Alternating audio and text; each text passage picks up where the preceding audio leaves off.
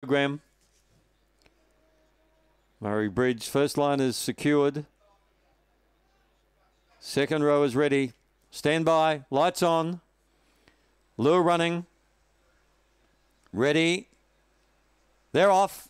They've got away in a beautiful line, showing good speed on the inside. Baby Brook. There goes Hot Sophie. Look at her go. Lickety split round the first turn by about 5 lengths. In second place was Baby Brook. On the outside of it, Bella Peruzzi. They're followed by Voulez-Vous and Rusty Fury on the home turn. Hot Sophie going like a champ. Out by about 5 lengths. And Hot Sophie wins by 5 or 6.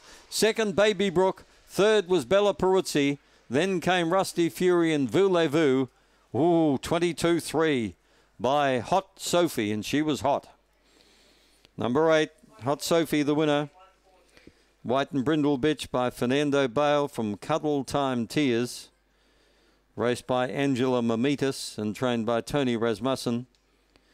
That's her 4th win from 6 starts. She whooped in November of 17. Just got real speed. 8, 1, 4 and 2. Second to 1, Baby Brook. Third to 4, Bella Peruzzi. And fourth was Rusty Fury.